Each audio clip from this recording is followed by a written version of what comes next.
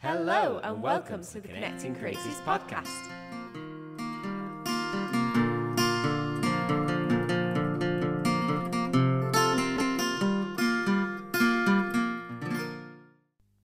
Hello and welcome to the Connecting Creatives podcast. So we are all self-isolating today, as we always are, but we're all separate due to circumstances. But my name's Jess. And yeah, I'm founder of Connecting Creatives. This is George is the one in the flat cap. He's like the editor, and we're speaking to Liam today.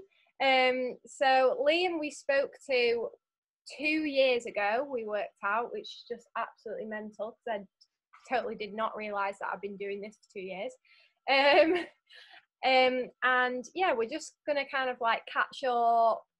Ask him our like Fab 5 questions that we do, and then do some catch-up questions, and then we've got some games at the end, which is fun. So, Liam, Fab 5 questions. First question: if you were an animal, what would you be? Has to be a lion. Needs to be. I'm a Leo, so it would have to be a lion. Yes. 100%. George, you say you're a lion as well, don't you? But I think you're more of a puppy dog. As I'd be a Jack Russell if I was, because I'd rip face off. Also, I think you should mention the birds just in case. Yeah, just so as an FYI, I am going to have to get one of them out because he's starting to pet my leg. So I've recently adopted some birds.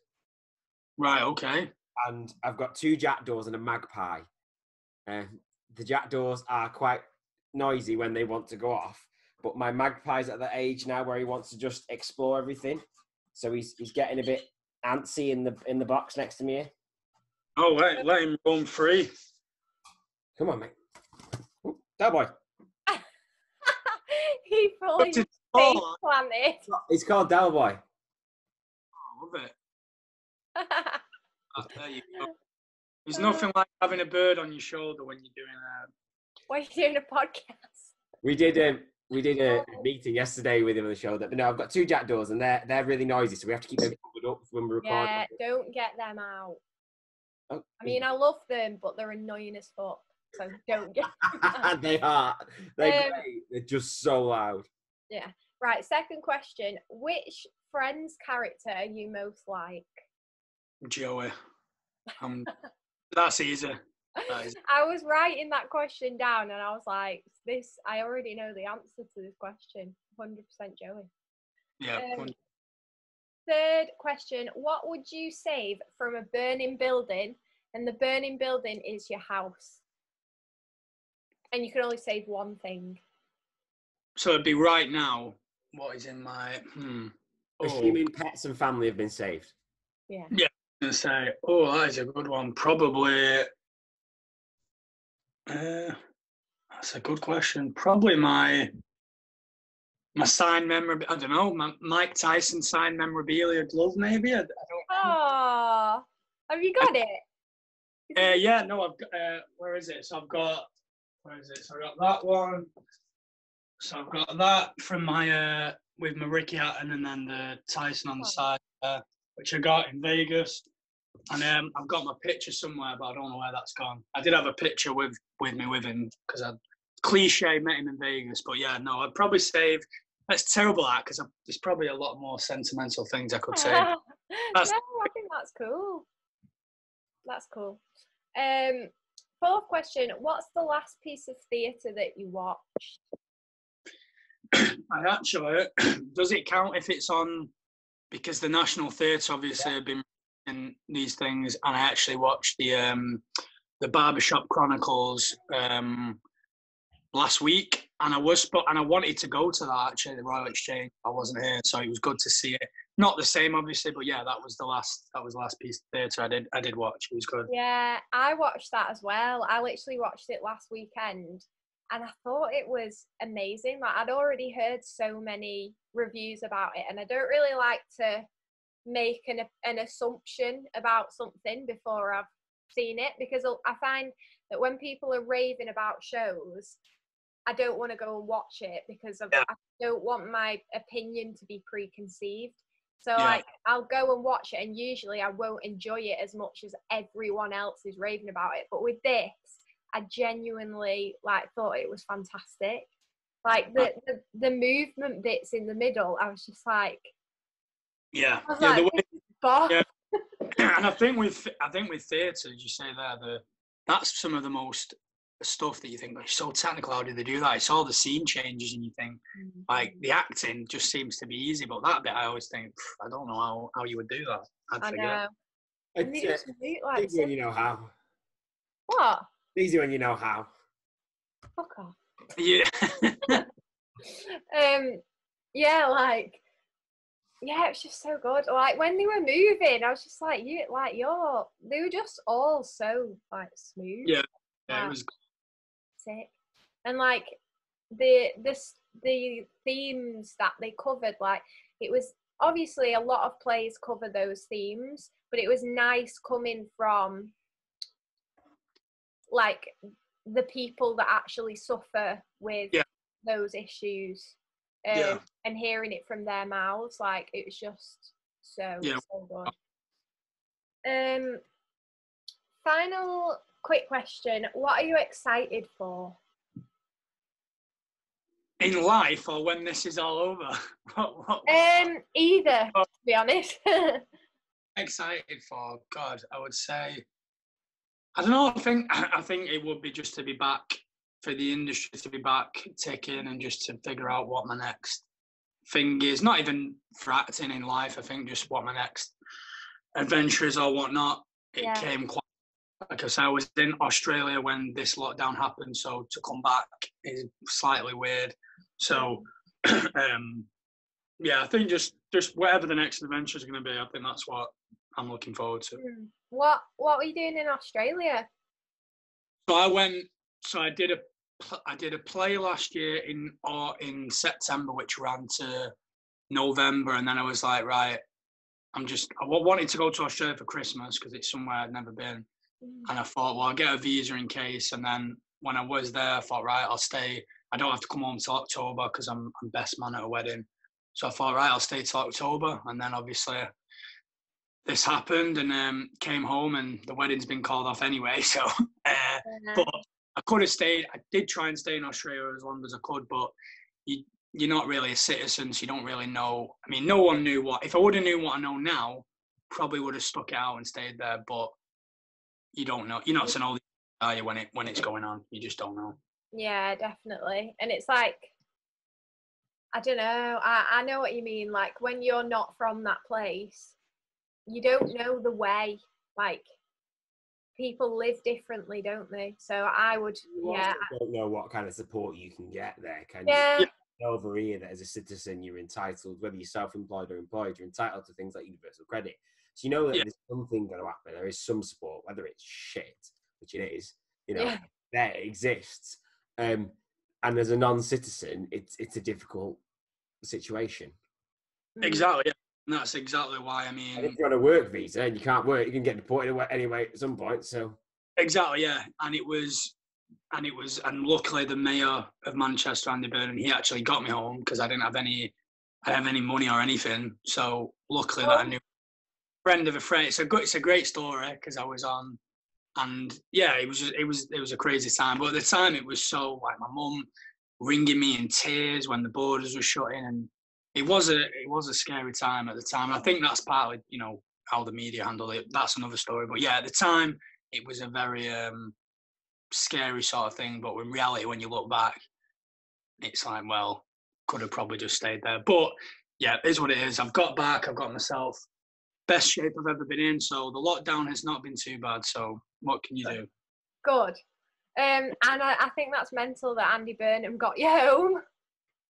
Yeah, he was ringing me. So I have a friend that is advisor, LBGT advisor, and he's got an OB, a great man. If you ever listen to his story, he was the first openly gay person in the RAF. Great person. Carl Austin he's called, and he knows Andy Burnham well. And when I said, look, I don't know what I'm going to do here, at least just to know the answers and see if there's anything. And he was kind enough, Andy, to ring me every night, and he said, look, this is what the government are planning to do. This is that. These are your options. And I said, right, okay. And then he got the money together and give me this sort of code to get a cheap, because the flights were all coming up at £4,000. It's like, I haven't got £4,000.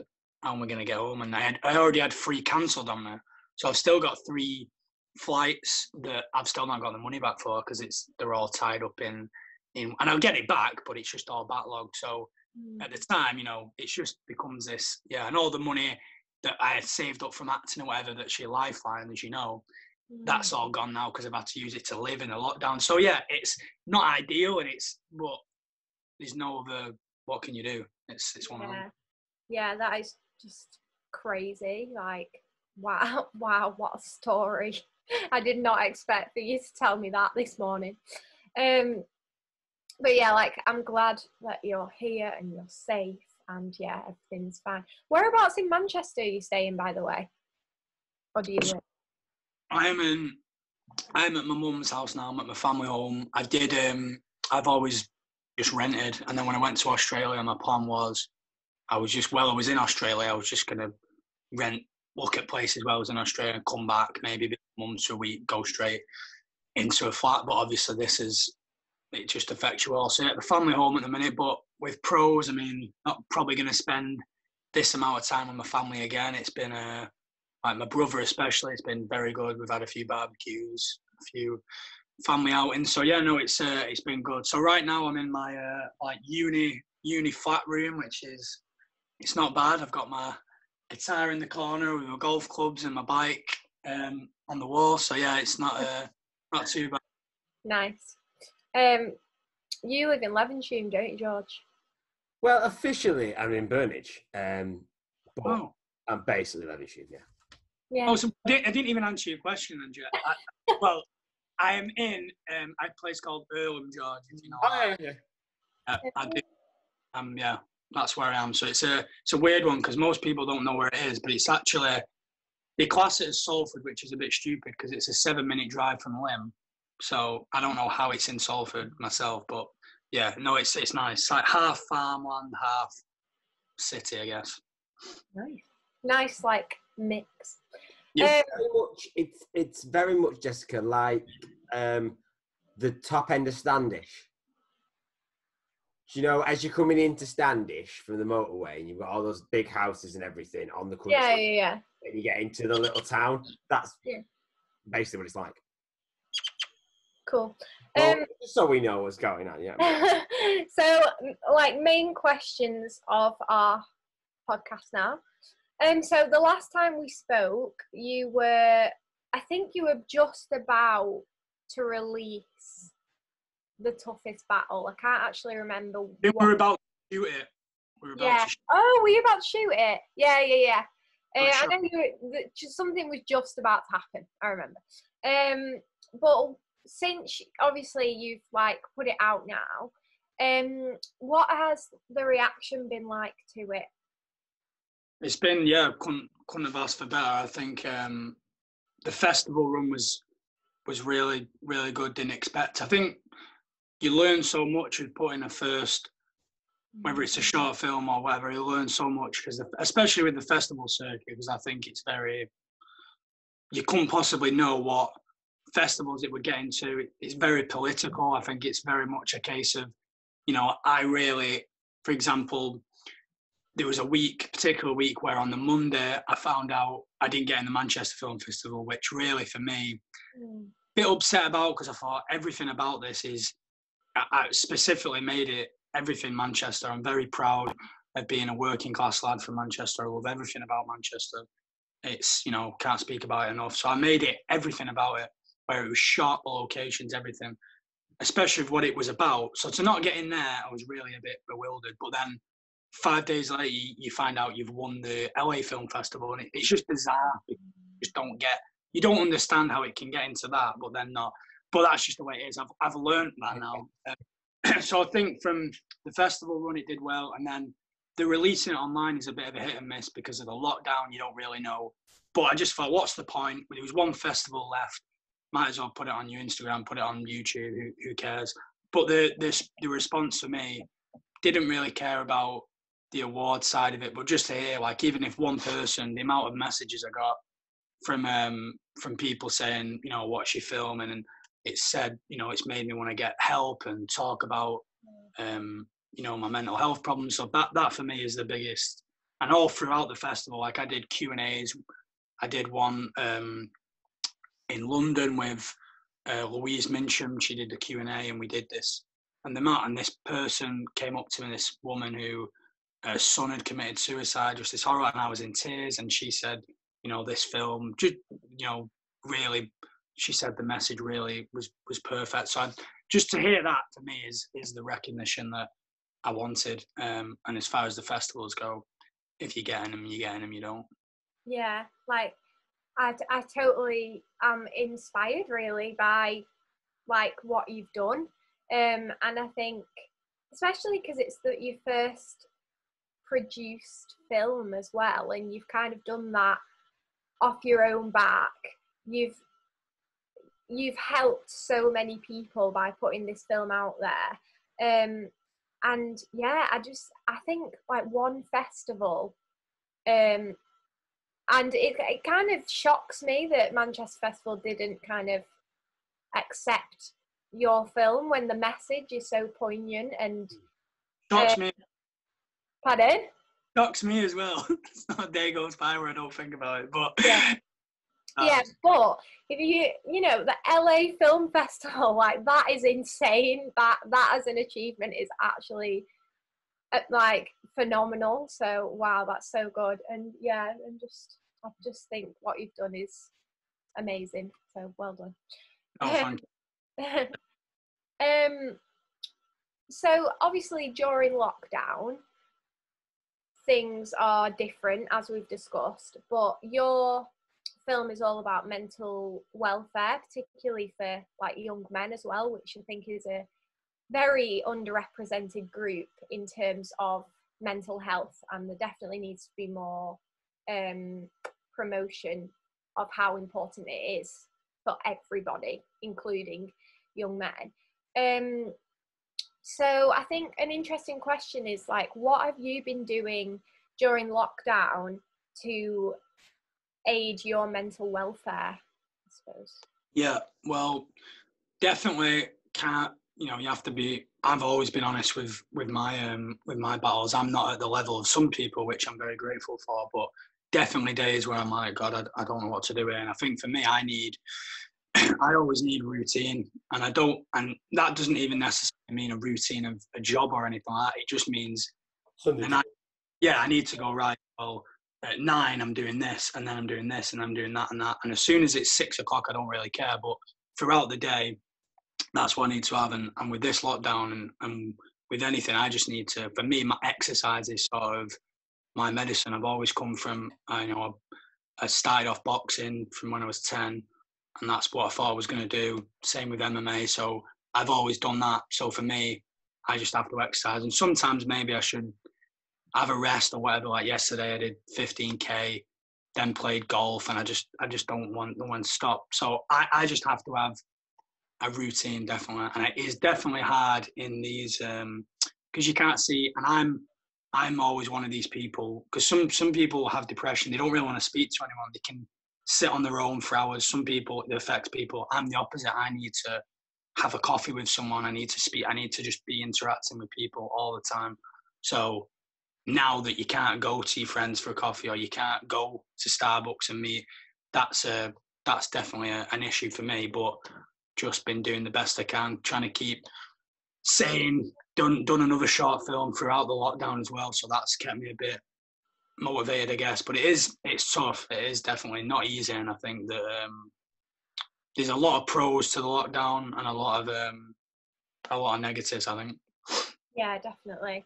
And I think that that extrovert and introvert thing is really interesting in this situation, because I'm definitely an introvert, and I've always said I'm an introvert, and I get my energy off being on my own, essentially. And I actually find social interactions, she says this while she's on a podcast, but social interactions can be really, really scary for me. And if I have a lot of it during the day, it actually drains me quite a lot. And I think that's just normal. That's an introvert life. That's quite normal. Yeah, I'm the opposite. I'm the extrovert, and it's like for me, Mm. that it's hard, obviously, because I've not got that social element. Because I'm an extrovert, because I'm used to being, outgoing and talking to people and stuff like that. So it's very different to me, that social interaction, because I'm so used to going and getting it that not having it. It's like, Yeah, no, I agree, and I'm like, I get my, I'm. It's no secret. I love being the center of attention. So I like to be.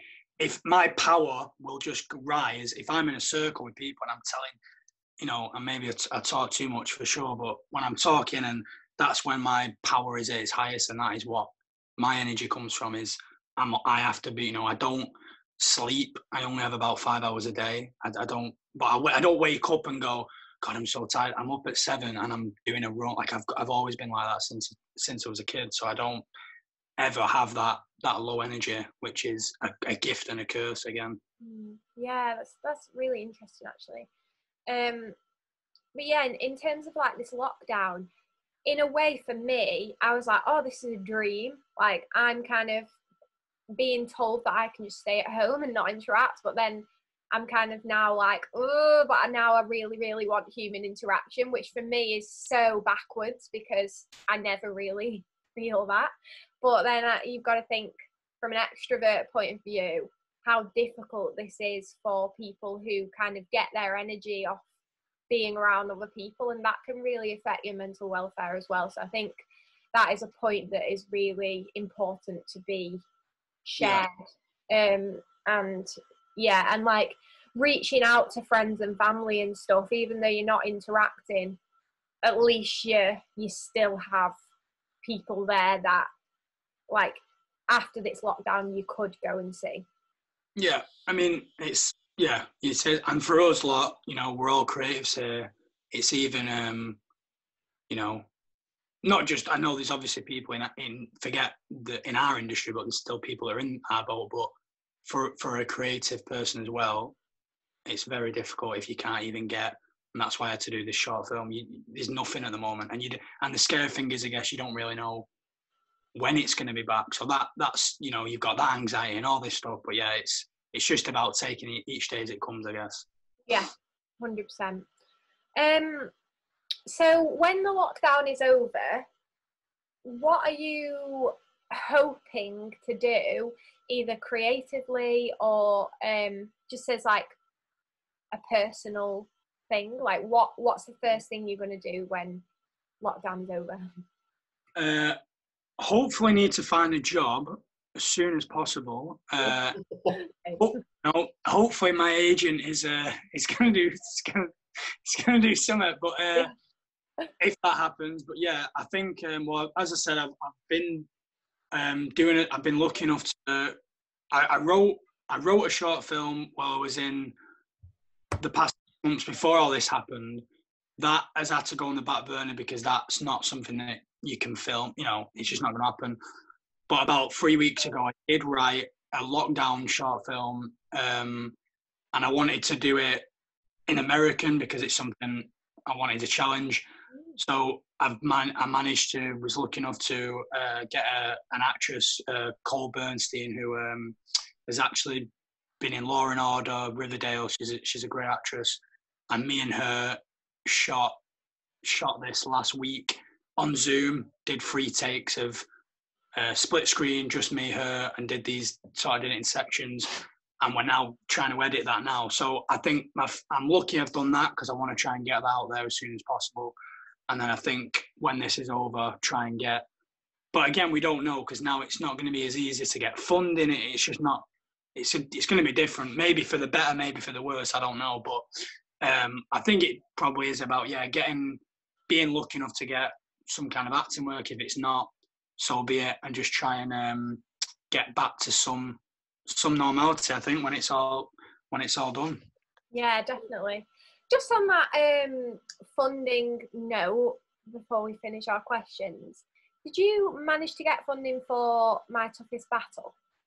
So yeah, there's that. And if people listen to this as well, I did a whole on Acts for TV. I did do a 2-hour podcast of just talking about the process from start to finish, which is interesting.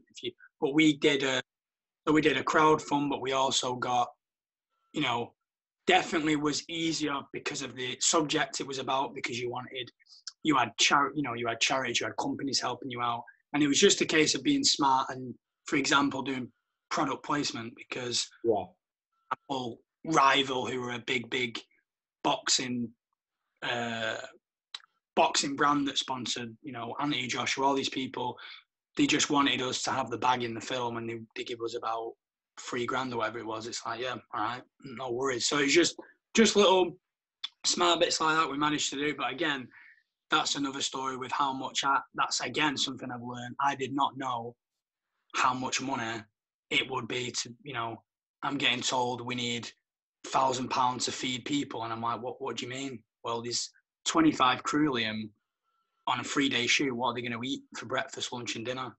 We can't just Domino's. And I'm like, well, okay, you know, all these things that you just don't realize. I mean, I did it, you know, I didn't get paid. Brooke didn't get paid. We did it all for free, but Brew needs to get paid. So, and I wanted it to be a fun. I wanted people that were working on it to have fun and be paid, you know, properly and enjoy it. I didn't want it to be a sort of, you know, no disrespect to a student film, but I wanted it to be I didn't want it to be like that. So yeah, the money was, we got it, and it was just about different companies and getting involved and just being a bit smarter, I think. Yeah, definitely. And that, I think. Oh, sorry. I was just saying, do you not think that?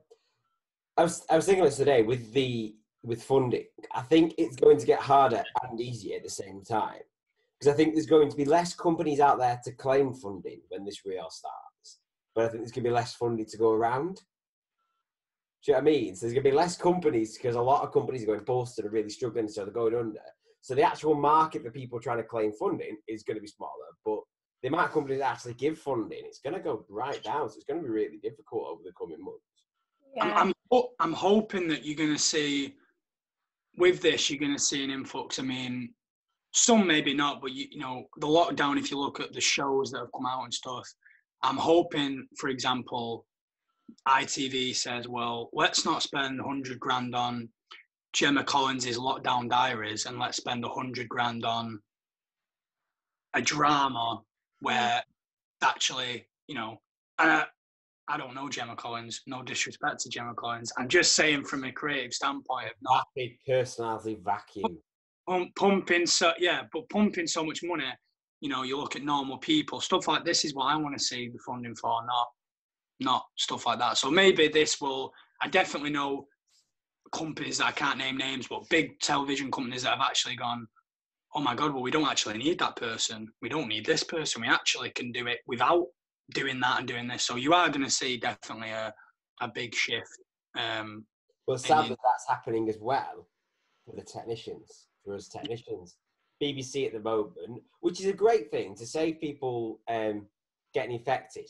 They've been training husbands, wives, kids, you know, people who live with the presenters. So, for example, Gardener's World, Monty Don, his wife's been with his cameraman this past few episodes, because we don't have to send anyone down there, and she can film it all. That's fine. And it's the same with Springwatch. They've got all their family filming it. And I think that's great. But I think eventually they're going to start going, well, your family can film it, and stop hiring technicians and stuff. I think it could be it's a pro the industry in a really weird way. Yeah, and it's like that thing that it was on Twitter, and basically there was this casting, and it was like, we're looking for actors, any age, any ethnicity, but you've got to have an iPhone 11 Plus or whatever it is. iPhone 11 Pro XR, the top one. Yeah, so you've got to have that. And yeah, you can only apply if you have that. And I commented just kind of like, is this not segregating actors in terms of their financial backing? And also, is this not shouldn't you be, if this is a funded thing and you're paying people, shouldn't you be sending out equipment? And then he was like, well, where's the funding for that? And it was kind of like, yeah, but what you're doing is asking actors to do the work of a technician, or like all this kind of thing, which like is fine, But you can't, for me, you can't segregate people on materialistic items that they have in their house. I just think that's like not right. So yeah, I think stuff like that in this lockdown is like kind of questionable, and we should be kind of saying no, that isn't right. Like, give the technicians their jobs and actors have their jobs, kind of thing. You see it all. I mean, I don't know if you've seen for actors, I think, because you've got actors out there that just want to do something as well. And I've saw on Twitter these people that are doing like like a monologue challenger, for example. But I saw one similar the other day, and it was like, you do this monologue, but you've got to put £10 in, and then you've got to like the Twitter, like the Instagram. It's like, well, why do I have to do all this? Can't I just do the monologue and post it? Why do I have to like? And it's like, you can see, I get what they're doing, but at the same time, it's just to make their company, will like this, and you can enter it. I just don't get it, but that's me. Yeah, I agree with that. Yeah, like stuff like that should be about the people who are applying. It should be about their work as opposed to boosting a company's statistics, essentially. Yeah, so they're kind of my questions. I think we had a good discussion there, and it was really good to kind of catch up. George, oh, sorry. No, we did indeed. Oh, right. I don't know what you said then. I was like, yeah, George, have you got your games for us? So we're going to do a quick, 10 minutes or so playing some games. So the first one is a version of Guess Who. Right. I will give you a theme. For example, the theme could be live action Disney remakes or something as such. And then you are to pick a character from that, and Jessica is to guess in the same way you would in Guess Who, are they an animal, are they this, to find out who that character is. Oh, right. Yeah? Yeah. So, we're going to start off with a really simple thing, right? We're going to do, live action Disney films, but it's either got to be Lion King or Jungle Book. Oh, right, okay. Right, so, Jessica, you're describing. Go on. Then we're going to switch it up. I haven't seen either of those live actions. Yeah, but you've seen the original ones, haven't you?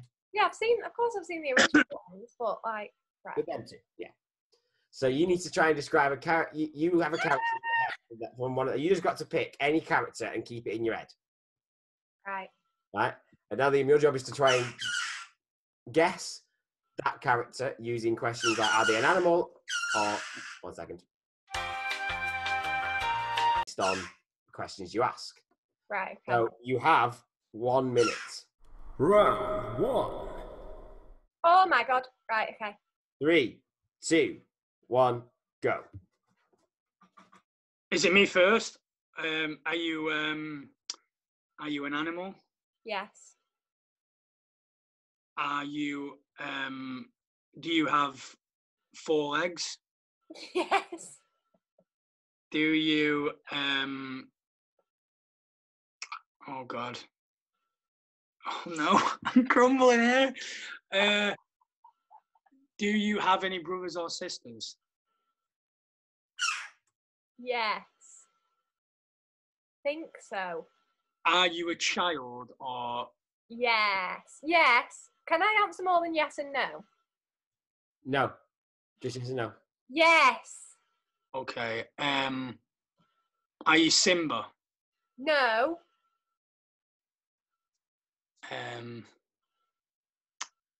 Are you a monkey?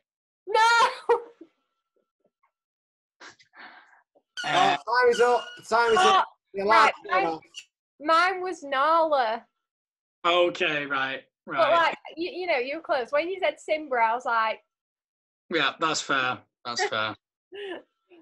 Right, here we go. Are we ready, George? Oh wait.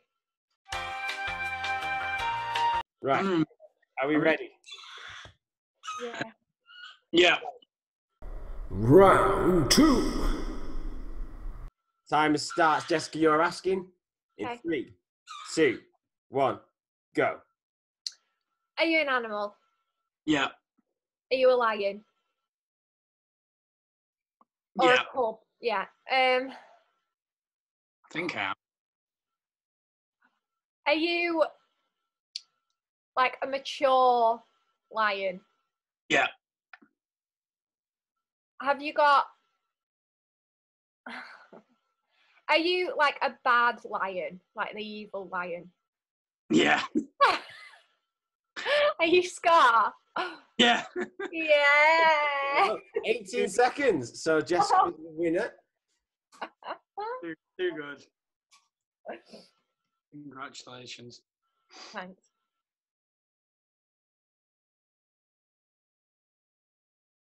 That's 1 point to Jessica. Thank Right. you. Thank So you. now we're going to do it where I'm going to think of one, and you two are asking me.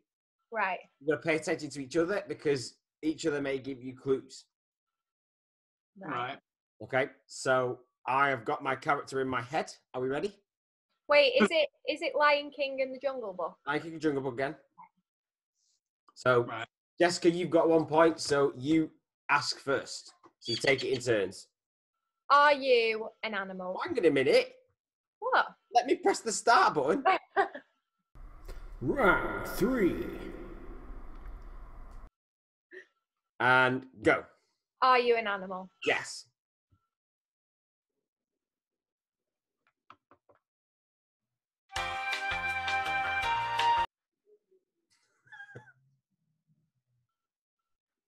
Do I? I thought you. No. You do it worse than I do. Okay. Sorry. Can we start again? Yeah. Start again, because now I know. Now I know. Round 3. Again. That was my. Okay. Okay, Right. here we go. So, Yeah. 3, 2, 1, go. Are you an animal? Yes. Are you a child? No. Are you a lion? Nope. Is there more than one of you in the film? No. Are you? If you met this, are you like ferocious or like vicious? No.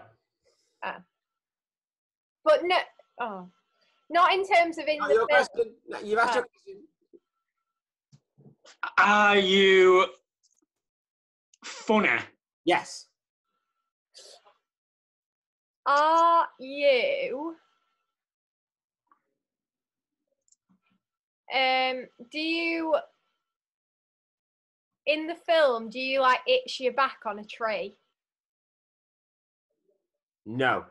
Time Oh. is up. Oh, I thought you were the massive bear. No, not Baloo. Does anyone do you have an idea? Anyone? Would you a monkey? Because I forget the character's name. Rafiki? No. Mine was Pumbaa. Oh, Yeah. So well, that's worked. So right, are we ready? So this is the question round. This is from the popular TV game show hosted by Dick and Dom. Are you smarter than a 10-year-old? Right. So these are questions. Now I'm going to read one from each year. So the whole thing is in the show is they say it's American concept. So first grade, second grade, third grade, fourth grade, fifth grade, and it's questions they ask and they teach kids in those years, and it's how much have we remembered from school. Yeah. Yeah. So, nice and easy. This is first question. First one to answer gets a point. Yeah. Round 4. In which country are the famous pyramids of Giza? Egypt. Egypt. Oh, Jessica just snuck in first there. So that's something you'll learn. Yeah, what? Yeah. So this is the kind of thing. So we're going to set a clock and we're going to do 30 seconds each. Yeah. Yeah. Okay. So just let me get my stopwatch ready because I'm woefully unprepared as always. Jessica, you're going first. Are you ready? Yeah. Go. So, in which state? Sorry, let's try that again because I can't read English. Let me try that again because I just completely forgot how to read words then. Round 4.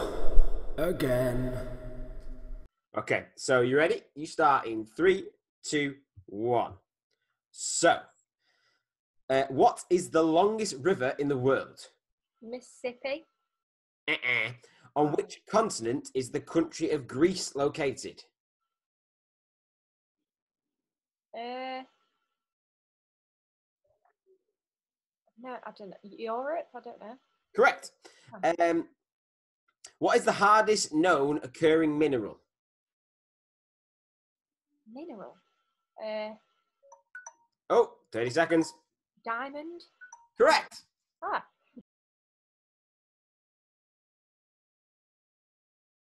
So have I just done mine? You got 2 out of 3. Fuck off! I got 3. You got the first one wrong. I got Europe. That was the second one. Oh, what was the first one? Longest river in the world. Oh yeah. Amazon. You said Mississippi. Fucking hell. Right, okay. Are we ready, Liam? Yep.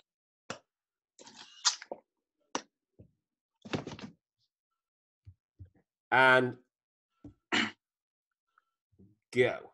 Earth is located in which galaxy?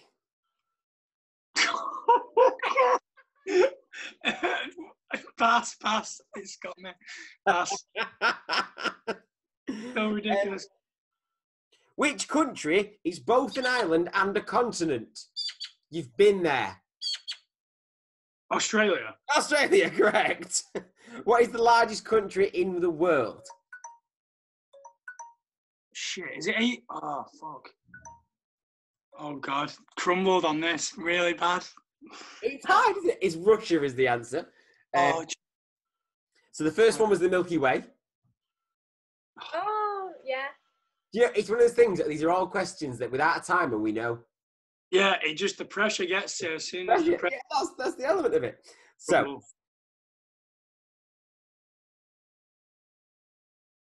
right. So I can level this. Come on. you can level it. You can't win. You can level. Level for pride. Round 5. So, you've got 3 subjects to pick from. Sorry, no, you haven't. You've got 4. You've got history, science, geography, or maths. So, Liam, you can pick your history for me. History. Okay, so here's the danger zone. So you can risk it. You can take 2 third-grade questions and get a point each for them. Or you can take a 5th-grade question for 3 points. I've got to go for that because I've got to try and win on it. Even it's probably going to be an impossible question, but I have to do it. And then to make it completely random, Jessica, will you give me a number between 1 and 5? 4. 4. Okay. Hoping it's going to be when the Battle of Hastings was. No, I'll be honest with you. That's the 3rd-grade question. So you've done yourself in here. No. So, the question is, the modern city of Istanbul, shall we try that again? The modern day city of Istanbul was known by what name in the 13th century? Oh. I know this one as well, but it's not coming out.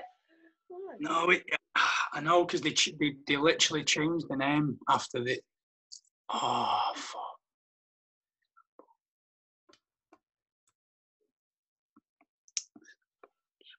I'm going to have to push you for an answer. Oh, no, it's not there. I'm going to kill myself. The answer is... Constantinople. There we go. The audience have given answers. The So, Jessica, you have won, but either way, your options are history, geography, science, or maths.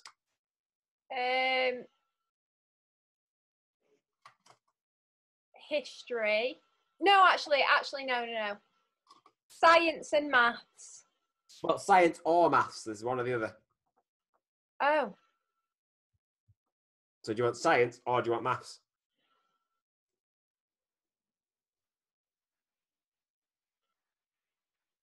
maths. Maths. Okay. Oh. So here we go. Round 5. Again. This is it. Let's get to maths. Now, would you like your 1 5th grade question for 3 points, or do you want 3 3rd grades? 3 3rd grades. Okay. You ready? Yeah. When writing out a fraction, the number above and below the line are called what?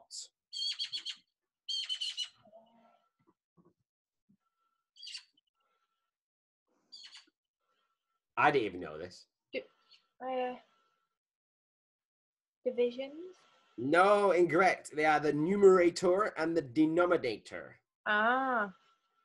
Fucking hell, you learned that in year 3. In year 3. So, are you ready? Next question. If a shopping cart contains 1 apple, 2 bananas, 3 oranges, 4 hot dogs, what percentage of the cart's total content is fruit?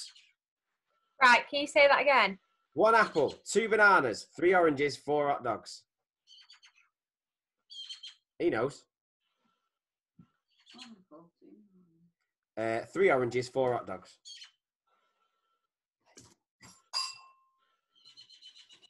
A 6th.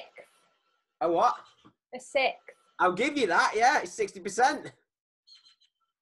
I'll give you that, well done. So you got 1 point. And then finally, how many grams are in 1,000 kilograms?